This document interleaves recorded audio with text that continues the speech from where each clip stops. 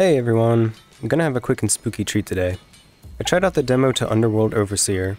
If you're watching this video on the day it came out, then the game will be releasing tomorrow on Halloween, so definitely check that out if it appeals to you at all.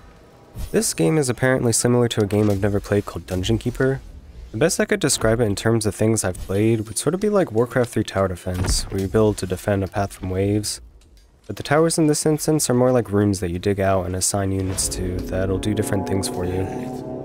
Like farm for food, dorms for the minions to sleep, treasure room for all your riches, libraries for the clerics to speed up new developments, war rooms for warriors, which you can also make guard posts that they can patrol to, and there are blacksmithing areas to generate spare parts to make traps that you can lay on paths, which can be helpful to dispel priest bubbles, or alarm units to run over to that area.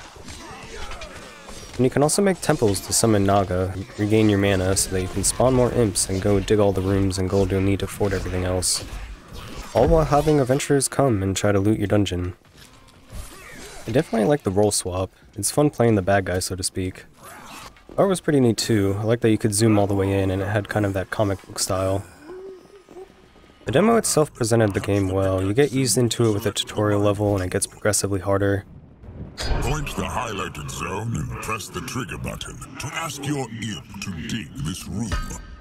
But it only lets you go up to the 4th level. Based on the map though, they seem to have quite a few levels beyond that. I will say that while it had hand pull movement to move your play space, I was instinctively trying to use my other hand to rotate the world as well like I had seen in other games. I asked the devs about this and they said they couldn't get it in the demo, but they're working on it, so hopefully we'll see it in tomorrow's release. I'll link the Steam page below. The demo's free, so check it out if you like that sort of gameplay. Happy Halloween, everyone. Peace.